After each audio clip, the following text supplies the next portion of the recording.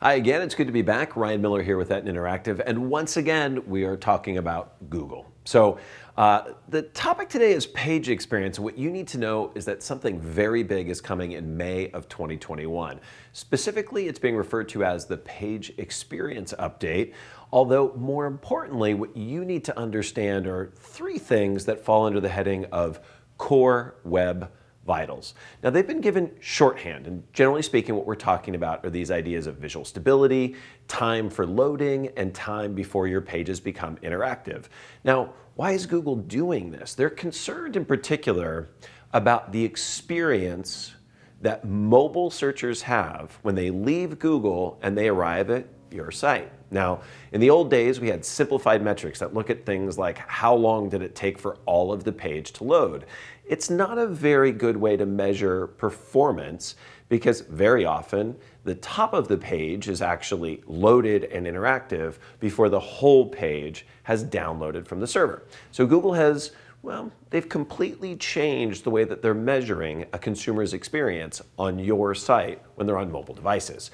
So let's talk about those three things in just a little bit of detail. Now, visual stability is our shorthand, but at Google they're talking about this idea of cumulative layout shift.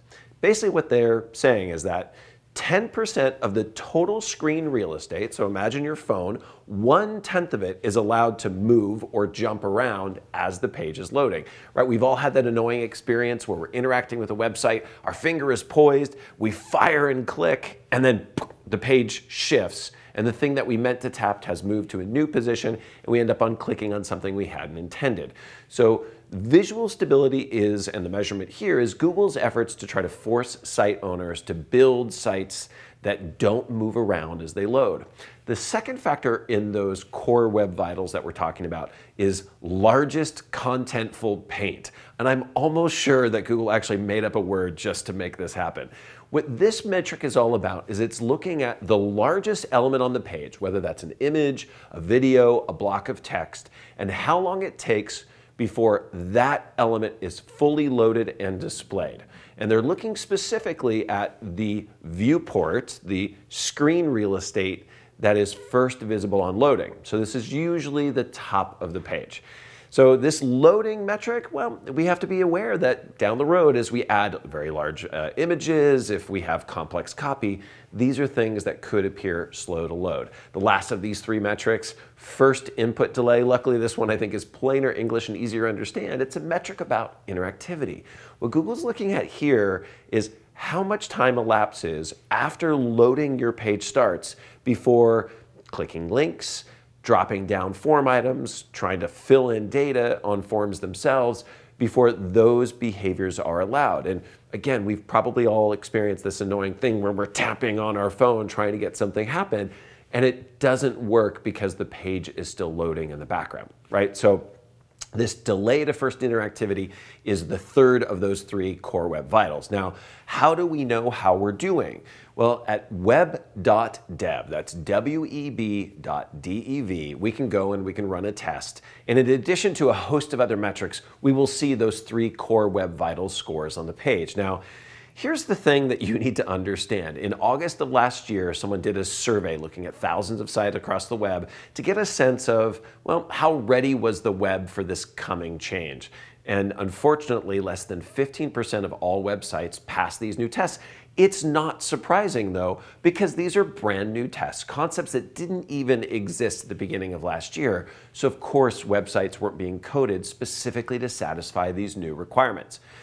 Bottom line here, don't be surprised if your site doesn't get flying marks on this one, because most websites won't. So, well, how do we have to think about the impact for this for our business?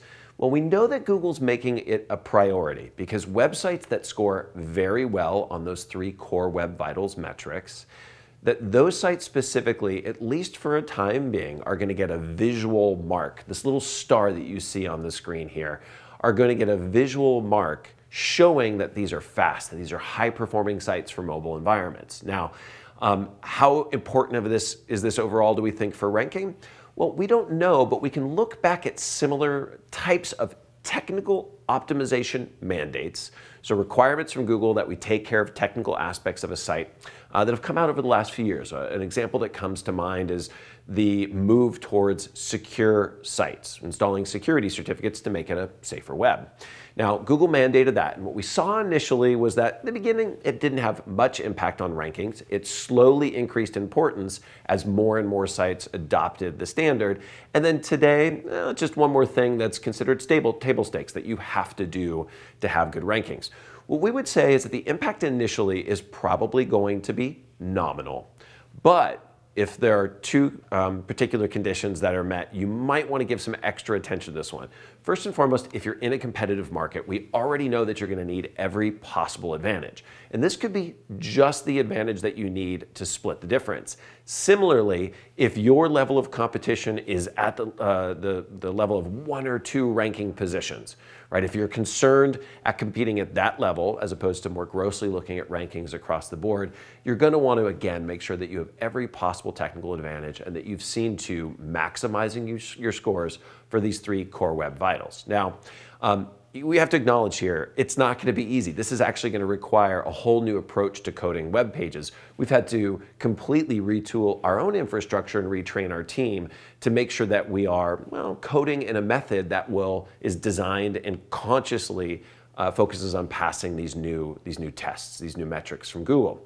Now, for those of you that were alive and around in the 1980s, you may have remembered that song, Ain't Nothing Gonna Break in My Stride. The thing that we have to acknowledge is that as it relates to this specific Core Web Vitals set of metrics, almost everything is going to break your stride. Nearly everything is going to slow your site down. So simple things like not optimizing an image before you add it to the top of a page. Introducing very, very large video that's not properly optimized for playback. Adding plugins to your site. Ironically, one of the things that does the most harm in reducing your Google Core Web Vitals scores is the introduction of the code snippet for the Google Analytics tracking program. Right? And so lots of things that you're going to want to introduce to your site are actually potentially going to degrade your scoring. And it's going to be a new way of thinking about, before I add something to this page, do I really need it there? And is it the fastest possible choice?